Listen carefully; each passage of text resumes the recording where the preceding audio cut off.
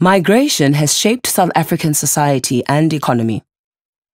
South Africa's economy is the strongest in the region and also offers progressive refugee protection. It is a hub for mixed migration, mostly from neighboring countries. In recent years, more women and children than men travel to South Africa in search of a better life.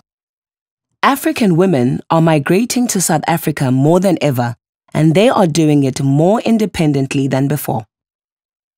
Migration has substantial development potential for women and for the countries they come from and go to. However, South Africa's restrictive migration policies for people from other African countries reduce these benefits. With fewer legal pathways, corruption and black markets can take hold. Detention and deportation are ineffective at stopping migration. Instead, they push people to illegal immigration. This puts women at risk for abuse, violence, and exploitation at all stages of their journeys. South African authorities believe many migrants are scamming the system. The result is migrating men and women are viewed as frauds. This gender-neutral approach ignores the risks and realities faced by women, children, and refugees. For example, 80% of trafficking victims are women, especially the young and undocumented.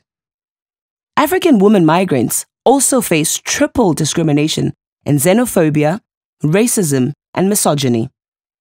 African women that want to migrate legally find there are no options for them if they do not have exceptional skills. Advancing rights-based, gender-sensitive migration policies and practices should be a priority. South Africa needs to consider the vulnerabilities of women when developing policies. It must stop criminalizing poor people and provide progressive migration options grounded in reality. Global policy developments, including the Global Compact for Migration, increasingly recognizes the important role women migrants play in development. South Africa must follow suit, honor these commitments, and consider the impact of women in all migration policies.